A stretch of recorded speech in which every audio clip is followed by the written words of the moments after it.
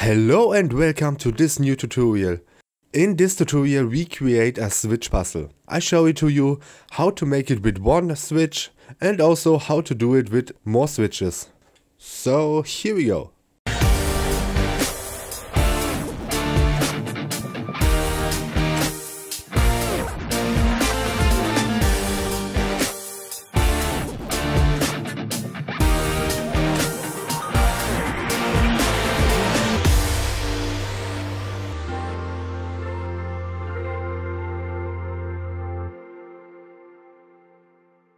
First of all, we create a new event and choose the door graphic.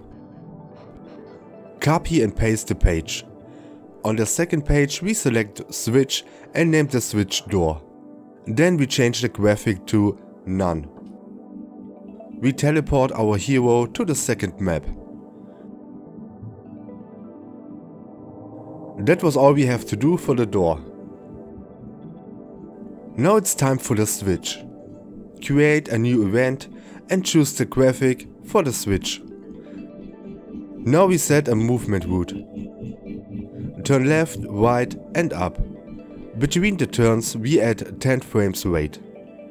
And in the beginning we add a sound effect. For the switch we change also in the drop down menu from the player to this event. After that we add again a sound effect for the door. We copy our movement route and the only thing we have to do is to change from this event to the door event. We change the switch to on and also self switch A to on. Copy and paste the page. We delete now everything in page 2. And we select self switch A in the conditions. We change also the graphic from the switch, choose from the same switch the last sprite. Now we can do a playtest and see if it works. We activate the switch and we see that the door opens. Everything looks good. But what if we want more switches for open one door? For example, if the player have to activate 4 switches before the door opens.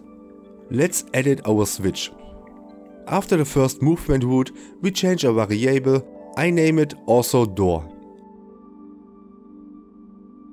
We set operation to add and operand to 1. So every time we use a switch the variable door will be +1. After that we need a conditional branch. Select here the variable door and set it to 4. Because in this example we will create 4 switches. If you want more or less, change this variable to whatever you need. Now we select the sound effect and the movement route of the door. Cut and paste it in the conditional branch. The only thing we have to do now is copy and paste this event 3 times so that we have 4 switches. And that was all. We see now if we use all 4 switches, the door will open. This was everything for this tutorial. I hope you understand everything. Give me a thumb up if you want to see more tutorials or comment this tutorial if you have any idea what I can do in the next video.